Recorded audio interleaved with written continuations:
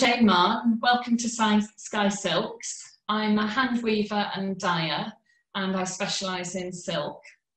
I also create Arashi Shibori textiles, and I'll show you that in a moment. So originally I was a spinner and dyer, which I've been doing for many, many years, and then became interested in hand weaving. So I took some courses and learned all sorts of different weaving techniques and tried out weaving with wool and cotton and linen, and then discovered silk.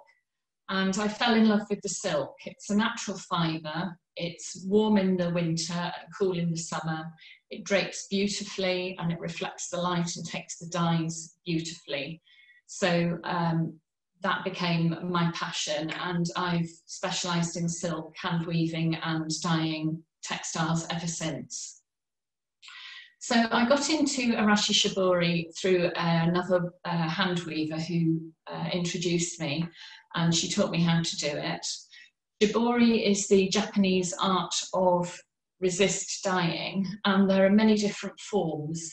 So Arashi Shibori is a form of pole wrapping, and it produces diagonal lines. So this is one of the scarves, and you can see hopefully there's diagonal lines of colours, and these are created by the way that it's wrapped on the pole and the way that you dye the fabric either before or after or both.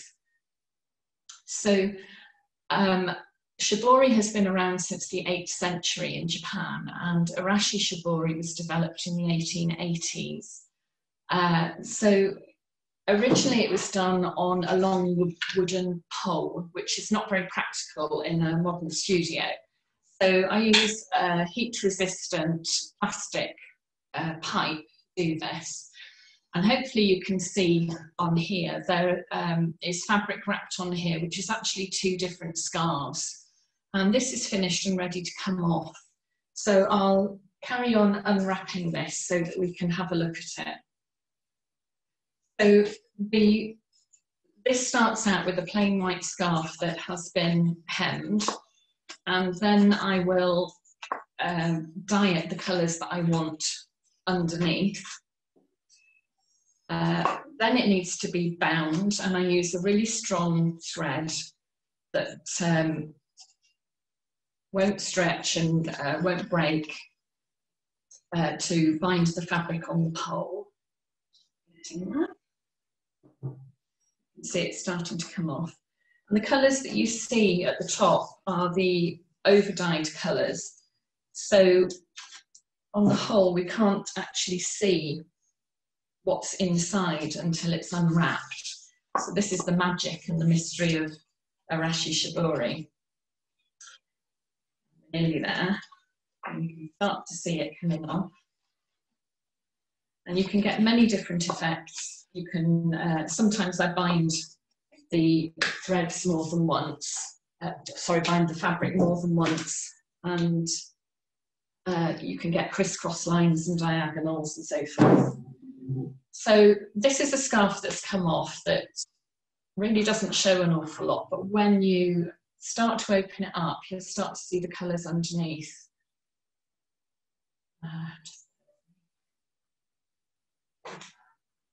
So there we go, and hopefully you'll be able to see the pleats, and it's been underdyed with oranges and reds and yellows, golds, and then overdyed with plums and maroons to give this rich and depth of colour. And you can see that they move and float, and depending on how you tie them, you can get many different effects. So with this one, for instance, I want to open it out, it'll just throw over. I can spread the pleats out, or I can pull them up.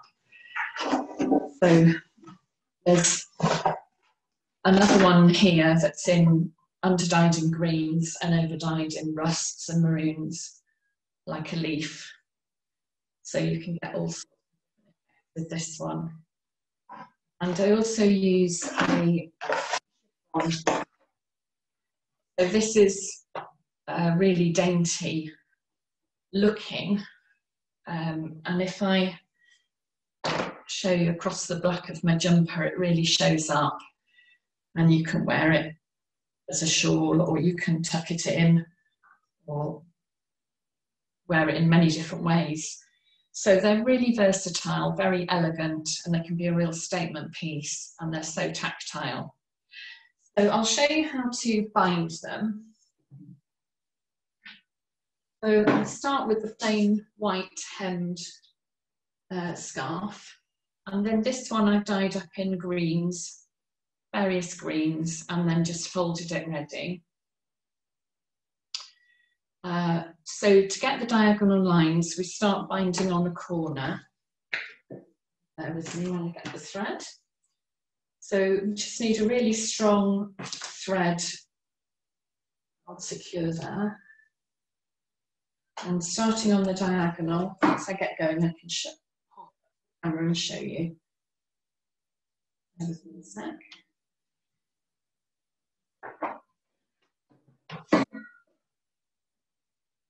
So the trick, okay.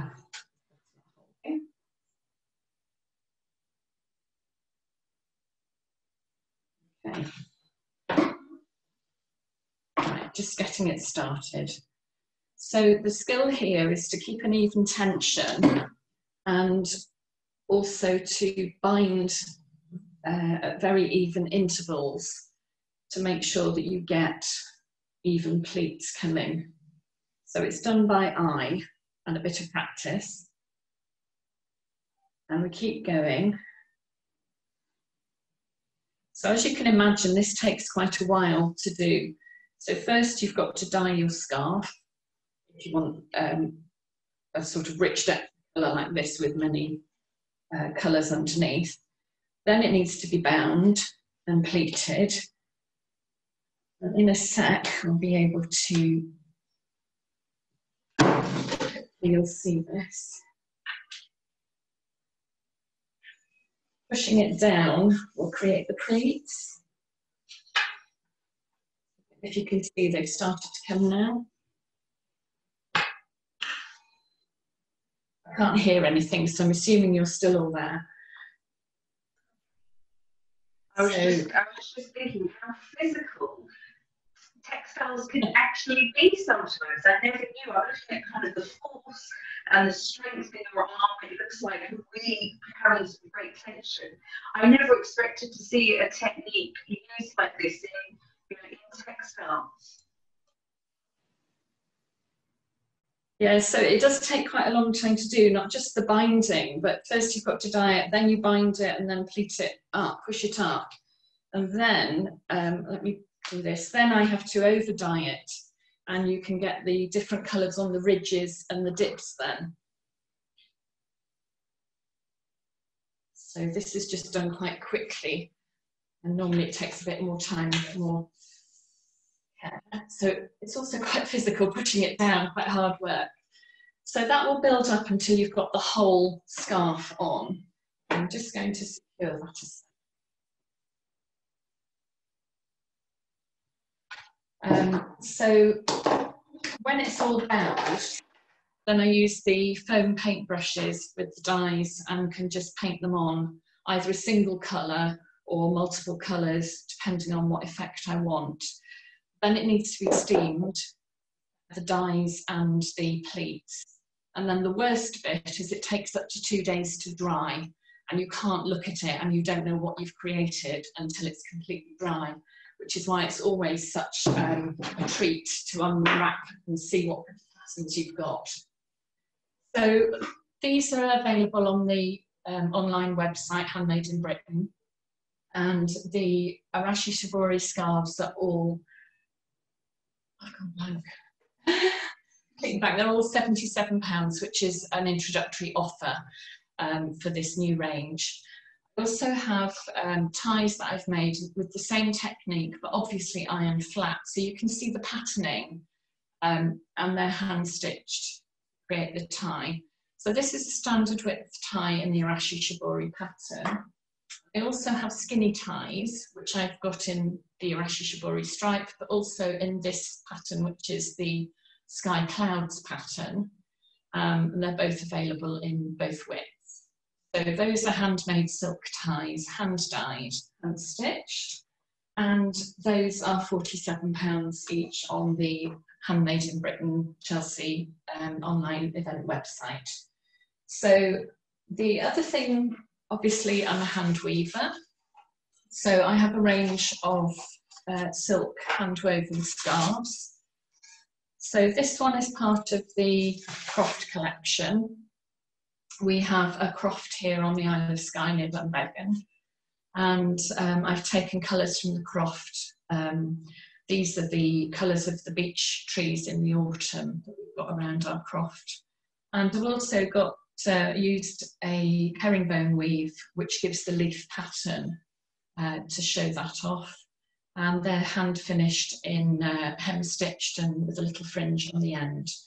So they're all hand dyed. I dye everything I do myself. And this is a hand painted scarf. So I use different techniques depending on the effects that I want. They drape beautifully and they take the colours so wonderfully. Silk just goes with it. So that's one of the Croft collection. And I'll show you a few more of the items. I have a misty. Sorry, Jane, you've mentioned kind of, you know, the Isle of Skye and some bits are called cloud. I'm seeing a lot of blue in the collection, so I suddenly see that big pop of orange and those autumn colours. How much does where you live really influence the collection that we're viewing now, also the collection we can see, you know, through Handmade Chelsea online? Massively. The Isle of Skye is known as the Misty Isle, so we have a lot of misty colours, which is this range.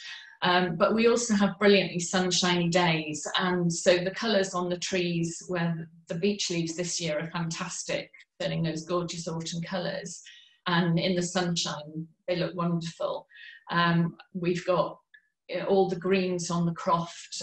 We have the most fabulous sunsets that last for ages and have incredible colours, so that's my next collection that's on the loom, and I'll show you in a minute. So the Misty collection, the Misty Isle, it's all soft blues, greys, silvers, and some of these are resist dyed and hand painted, and I mix the techniques depending on the effect I want. So today we've got a really blustery, windy day with the mist down. We have mountains outside, but you can't really see much of them today. The mist's hiding them, and lots of rain. So these colours are very much influenced by that. But on the sunny days in spring and the autumn days, the colours are very bright here. So I'm really looking forward to the next set of weaving, which is all the sunset colours, that are really strong, bright, vibrant colours. So the other set of weaving that I have are the fine woven scarves. Now these are, everything I do is in silk. But these are woven at between 60 and 80 ends per inch, or threads per inch. So they're really fine. If you can see, they're really floaty and drapey. This is done with a dip dyeing and a resist technique on one side, and then a skein dyed, dip dyed technique on the other. So I get streaks on one side and I get the clouds on the other. And also it's a 2-in-1 twill, so the effect is slightly different on each side. So it's really versatile, and depending on how you wear it, you can show off one side or the other, the stripy side, the cloudy side. So you can get different effects again, which I love.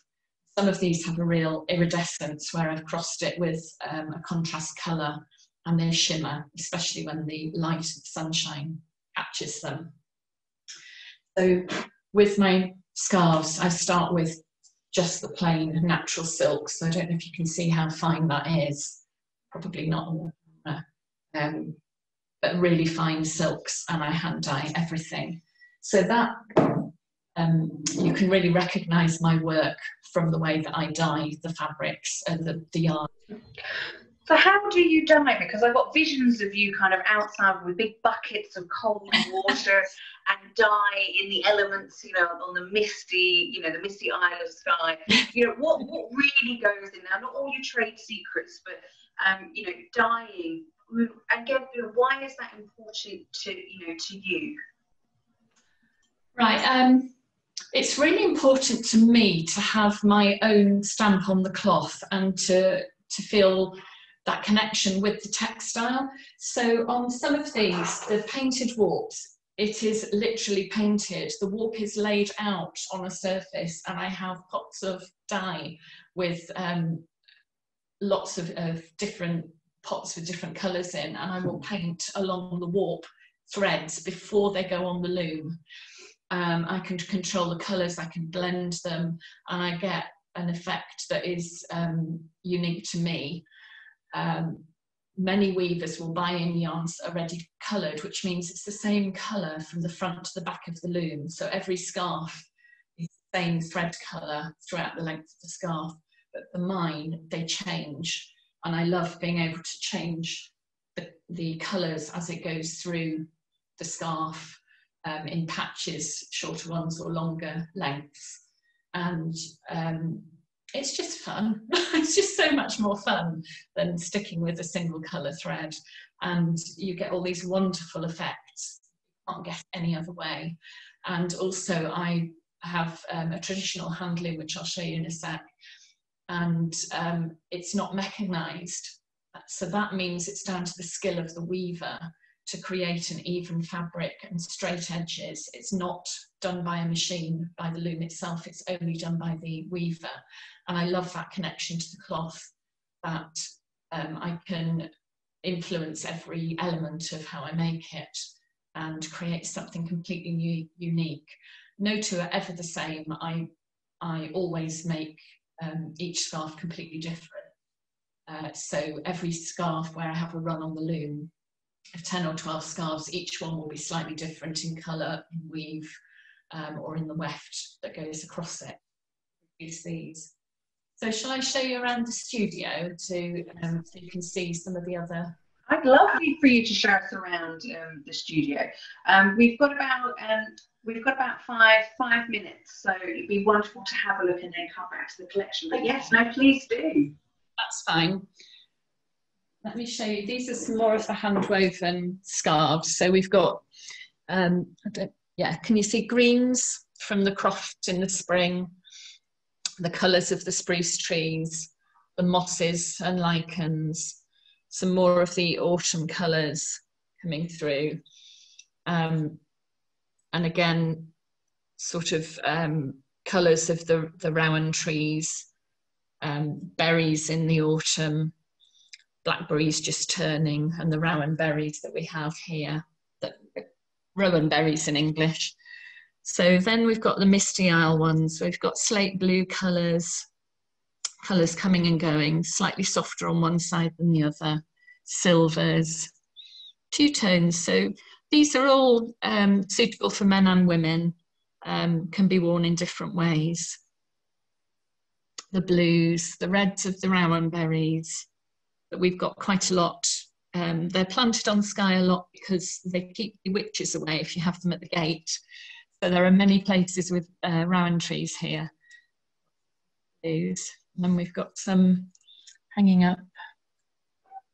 Lots of colours of the loch, with surrounded by water and lots of lochs and the sea. So hopefully you can see the sheen coming on here and the drape.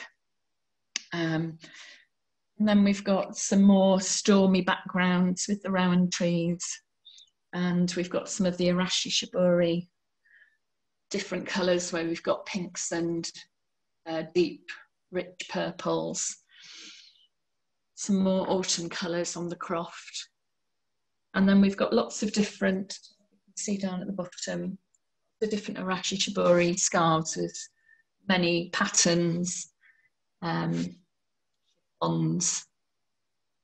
these are fascinating because you take a quick look at them and you think it's one colour, and when you look closer you find lots of others. So then we've got another one of fine silk, which is these watery minty colours and the lavender, and this is a real shot silk with the turquoise jades and the lilacs in it, really soft and floaty and very luxurious. And some of these are real statement pieces with the pleated scarves. you can dress them up or dress them down. They're so versatile. And then we've got a selection of ties, which despite lockdown, it seems that they're really in demand. So we've got, again, the skinny ties in both of the patterns. Hopefully you can see those. And then really unusual colours for ties. They're all pure silk and all hand stitched. Lots of ones, and some of the striped ones as well. And then over here we've got the loom. So hopefully you can see this is a Scandinavian floor loom, totally manual. So I'm just in the middle of threading up all these purples and blues, and then later it's pinks and oranges and yellows, sunset colours. So I've got a few hundred threads to thread for the next set of scarves. So that'll take me some hours, and then I can get on with weaving some really bright, vibrant scarves that I'll get up on site as soon as I can. So hopefully I've covered everything. Is there anything I've missed, Alice? No, I think it's been wonderful. I mean, I really feel I've learned, you know, something new. But gosh, look at the size of your loom. It's massive. Goodness me, it goes on. Thank you. Look at that padding. Wow. Goodness me. Right, thank you so much. You've got such a really interesting collection, and the colours and the vibrancy, but how it, you know, how it connects to where you're based. It's wonderful, and to actually see you go through, you know, the different pieces that you have for the collection and really make them come alive. You know, thank you so much, Jane, for your time. It's been really lovely to go around your workshop, you know, and to see you in person. So really big thank you there. Thank you, Alice. I was just going to say I've signed up to do a live chat from 4 o'clock today. So if anyone's watching and has got any questions or want to chat, I'll be on live chat on the site from 4 p.m. today. So thank you, everyone. And I hope it's been interesting. That's great. And and again, thank you so much, Jane, from Skye Skills. And she said she'll be on chat, and she'll be on chat for the next couple of days as well. So if you do miss the 4 o'clock, don't panic. Do leave a message, and then next time Jane pops in, she'll be able to answer your question. So you can, of course, log on to Handmade Chelsea online, and you can find Jane and her beautiful work and look through those. So everything we've talked about here is for sale.